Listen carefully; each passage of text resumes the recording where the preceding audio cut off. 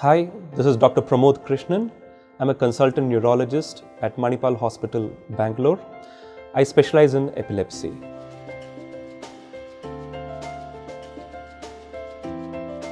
Women with epilepsy are expected to conceive normally, have a normal pregnancy, and deliver like any other normal lady.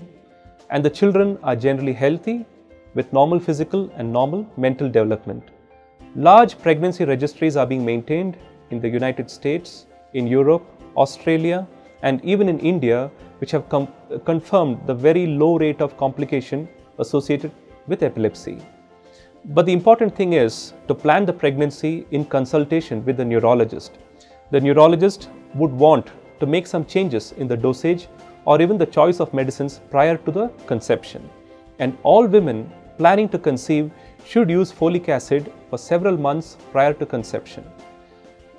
Side effects due to the medicine to the baby are very low, in the range of 2 to 5%, and even these can be picked up during a very good fetal ultrasound scan sometime in the 5th month of pregnancy. If any defect is identified, the choice is up to the parents to continue or discontinue the pregnancy. There is no need for the woman to undergo a cesarean section just because she has been diagnosed to have epilepsy. The neurologist should be involved during the pregnancy to adjust medicine doses as the body weight increases during pregnancy.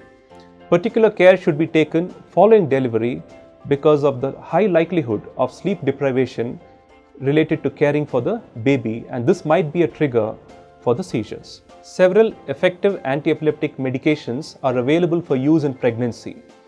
The women should not be unduly concerned and reduce the dosage of the medicine on her own or discontinue the medicines, because if a seizure occurs during pregnancy, it could be much more harmful to the baby and even lead to termination of the pregnancy.